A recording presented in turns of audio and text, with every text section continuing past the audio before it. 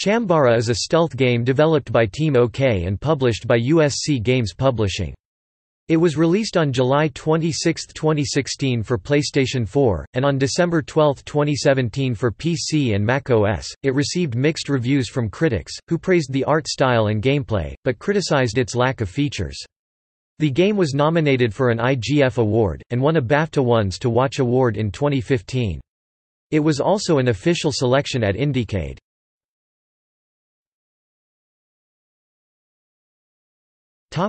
Gameplay.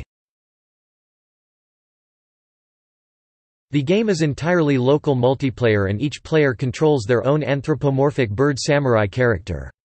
The world is purely made of black and white parts, allowing characters to hide in plain sight due to their solid black and white colors. Players can also throw a single throwing star which colors the enemy and makes them visible, and also air dash. One hit by the player's kendo stick results in the enemy character's death, similar to Bushido blade. By pressing L2, the character's eyes can be squinted or closed to prevent screen watching. Development. The game was developed by students at USC Interactive Media and Games Division. It was created to be played in a college dorm, leading to its couch-based multiplayer focus. The game's art style was inspired by Samurai Jack, Akira Kurosawa films, as well as 20th-century Japanese art and mono-ha and metabolism architecture. The game's characters were changed from humans to birds and blood to feathers because of fears that it would be too violent to be shown in festivals with young children. Having the player easily navigate the world and see the UI was a challenge due to the black and white nature of the art style.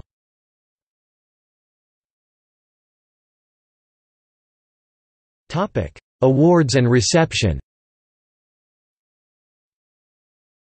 Chambara received the 2015 BAFTA Ones to Watch Award, which celebrates new talent and innovation in the video games industry, and was chosen by Indiecade as a festival select in fall 2015. In 2016, it received the IGF nomination for Best Student Game at the Game Developers Conference in San Francisco. The game received mixed reviews from critics, with an aggregate score of 71 1/100ths on Metacritic. Chris Carter of Destructoid rated the game 75 1/100ths, saying that, "It does one thing, and it does it pretty well." He said that, "There's enough here to keep most people interested, so long as they have a steady stream of friends or a roommate, significant other to play with."